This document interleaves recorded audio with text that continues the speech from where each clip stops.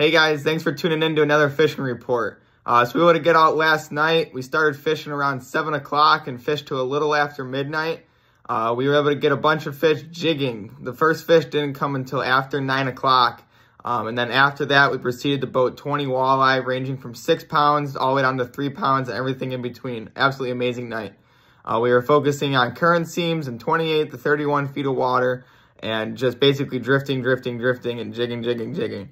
There was also some guys going through there with some stick baits, just flatlining them, going 2 miles an hour, doing the usual game up and down the break wall. They were poking some fish, but definitely not the numbers we were getting.